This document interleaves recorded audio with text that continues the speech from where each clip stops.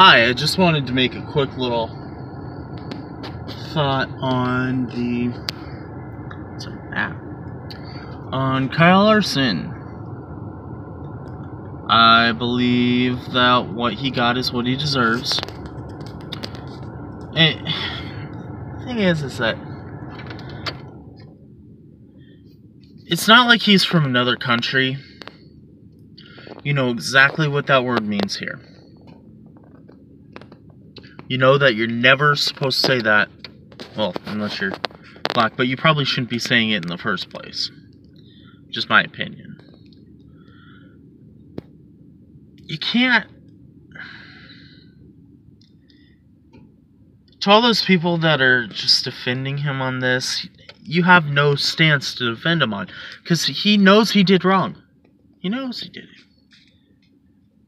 And the man made a mistake. In his video, to me it seemed kind of half-assed. But, yeah, no, he got what he deserved. And, like, to me, it's not that he said it. I need to word this carefully. It's not that he said it. It's more like he did an action that is detrimental to stock car racing.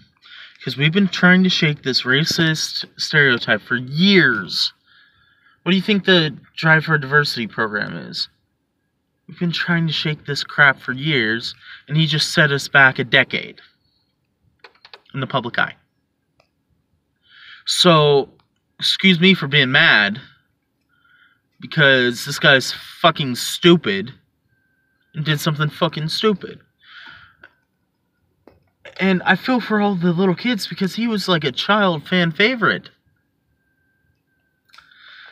I've seen several things on Twitter today, like, my daughter needs a new favorite driver. Who should she vote for? My son, he was a Larson fan. Who should he root for now? I'm saying a lot of Bowman. A lot of Bowman, a lot of Blaney, which is good for those fan bases.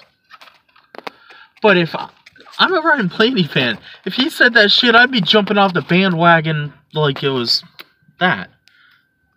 I can actually snap. What am I doing? But, yeah. It's kind of bullshit that people think that this is okay.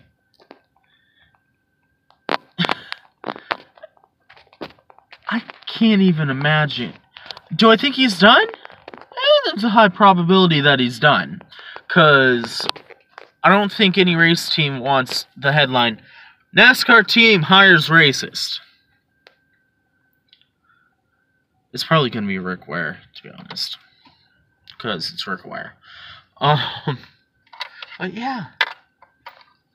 It's just upsetting. It's really upsetting. Because there's stupid stereotype. I can't even... I'm lost for words. Now you have Marcus Stroman wanting to fight the fucker.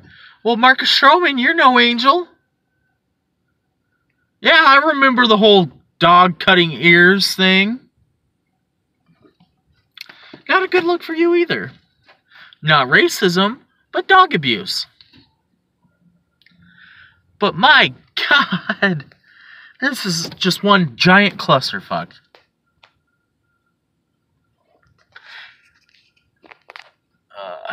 The last couple weeks have sucked.